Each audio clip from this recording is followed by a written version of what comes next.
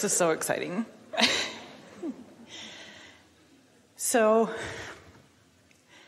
for most of my life, I've been obsessed with finding the perfect partner. And I've had a few partners. That's tricky too, because you're changing, they're changing. Right. In other words, it's a lot of pressure on them.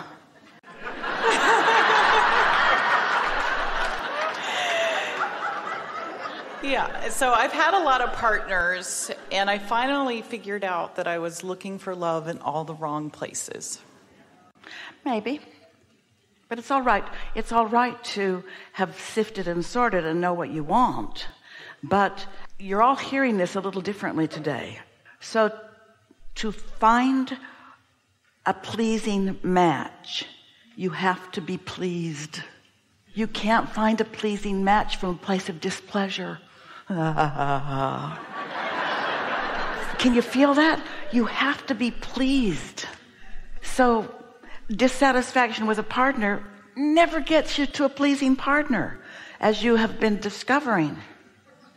And so the big question is, how can I be pleased? And you want to add to it, how can I be pleased in unpleasant situation? Well, mind control. A desire to feel good that is so strong that it outdoes everything else.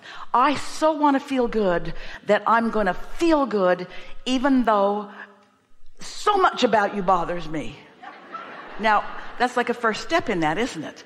But a lot of people think that a terrible relationship is better than no relationship at all, but it isn't. Because a terrible relationship, just for most of you, because most of you are observing more than you are tending to your vibration, just observe the things that you are not appreciating, and then you can't get to where you want to be from there.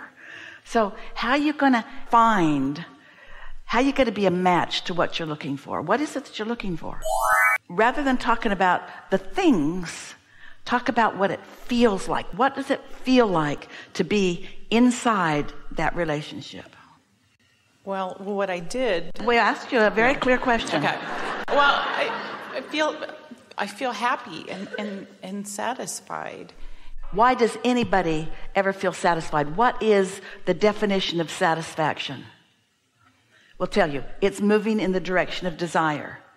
In fact, that's the only place that satisfaction comes from. Having lived life and asked for something, and now to allow yourself to be a cooperative component to what you've asked for, that's what satisfaction is. So what? Satisfying, happy. So conjure it. Fill it in a little more. They can't just be words that are either empty or words that mean the opposite of what you're feeling.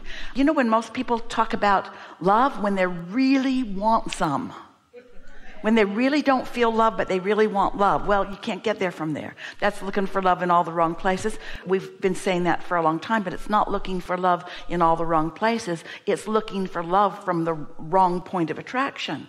It's looking for love without it, when you're never without it. You're never without it. Esther's in love with the flight attendant and with the people who talk to him, and with Michelle, and with the girl who sat next to her. That's how you fill that in. You see what we're getting at? Yes, and I've been, over the last 3 years, I have not been in a relationship, and I have been focused on meditating and following my satisfaction. And right now, but you see, you led with something. I've not had what I want. And so the feeling of I don't have it, is the feeling, which is your point of attraction right now. And then you double down. And I've been trying. You said, I've been meditating. I've been doing all the right things, but I don't have it. I'm not getting it. I don't see it coming. And we say, what are you going to do about that? You got to get off that. You can't get to where you want to be from there. Well, one of the things that was interesting is that the desire for it seems to have diminished. Like, I don't think about it hardly at all because I'm enjoying my life right now. And so, well, then this conversation is really out of balance with your life, isn't it? I just wait. This is really worth thinking about, because here you are. The billboard about us says infinite intelligence. Not really, but we like you to think of us like that. an opportunity really to focus in a way that you'll get a lot of leverage. And your desire is strong. It's in your vortex. Good. We don't mean anything. We're not trying to make a big point of the and yet. And yet, it feels to you like you need to identify the problem. You need to explain it a little more fully, really explain it fully, because you have this desire. You know something's off, that you haven't yet gotten what you want. You know something's off with that. So you're trying to explain it so that somebody can tell you what you're doing wrong. And it isn't about doing something wrong. It's about not doing the only thing that lets it in. And what lets it in always feels good. So you know that any conversation you're having, any focus that you're giving that makes you feel lonely or disappointed or impatient is on the wrong track. So whenever that happens, don't do that. Change the subject somehow. And that's what you've been doing a lot of. That's why it feels to you like maybe you don't want it as much as you once did. But you know why you think that? Because most of you, we love you so much, but hear this and feel this. Most of you think that when you're feeling angst about something, that's when you're focused upon your desire. Because that's what focusing on your desire feels like to most of you. Mm-hmm. It feels like angst, and then it feels normal. So then when you meditate and you do those things that makes the angst go away, you think, oh, I must not want it anymore. No, you're finally allowing it. Because most people think that they have to struggle and strain. There's no pain without gain, is what humans tell one another. And that's a big flawed premise. There's no gain with pain. The pain put a lot of gain over there. You're just not going to get any of it until you stop focusing on the pain. And humans want to say, I would focus on the pain if you'd give me some gain. And we say, you can't get the gain. You don't get off the pain. And you say, that's jacked up. But it is consistent. It is the way Jerry and Esther would go to a restaurant, and quite often they went to the same restaurants in lots of different cities year after year after year.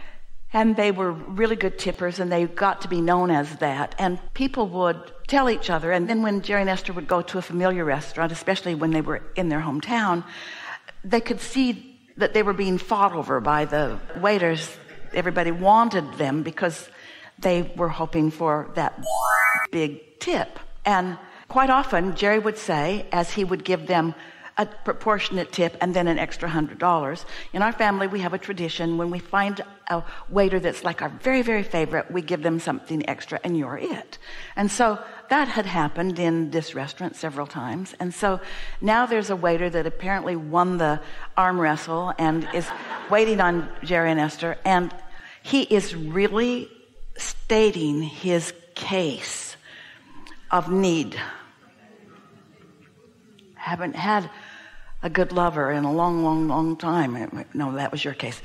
Is expressing that to Jerry and Esther. And so they enjoyed the meal. They got good service. They didn't have much conversation because they weren't a match. They weren't a match. They weren't a match. They weren't a match, because he still believes in pleading and pointing out, in trying to elicit someone to save him rather than being a vibrational match to what he wants. And so Jerry gave him a 20% tip and didn't offer the other. And Jerry said to Esther when he walked away, he doesn't get how it works, does he?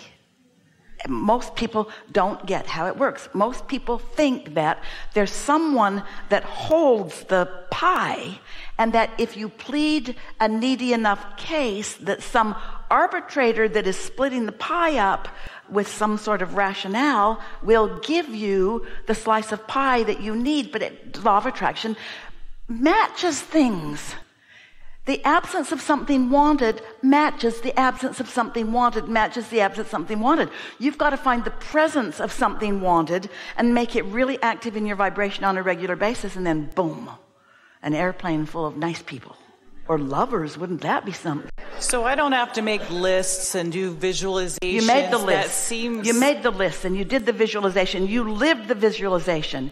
You know what it's like to be in a situation you don't like, and you automatically launch this rocket of desire. The upheaval of what you don't want, put what you do want in great clarity in the vortex? Isn't it understood? In other words, if someone is mean to you and you feel broken and you're crying, isn't it understood by any reasonable person what it is you want? Kindness and love and harmony and matching and more and more and more. And so it's over there, and your inner being's all over it, and the law of attraction is too. What are you going to do now to match that instead of the absence of it? I just want to have fun. That's what. Yeah. I don't want to worry about it or think about it. I just want to have fun. We know that, but you got to practice that, because your tendency is to worry about it. Your habit is to worry about it and to discuss it with other people. And I like to be productive.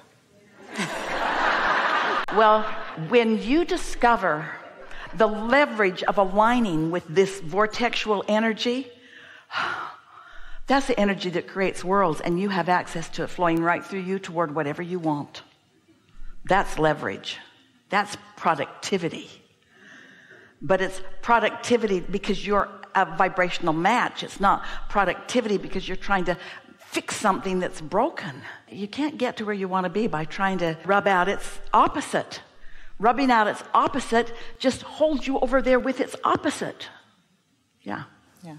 We know you heard. If you like this video, don't forget to subscribe, and see you in the next video.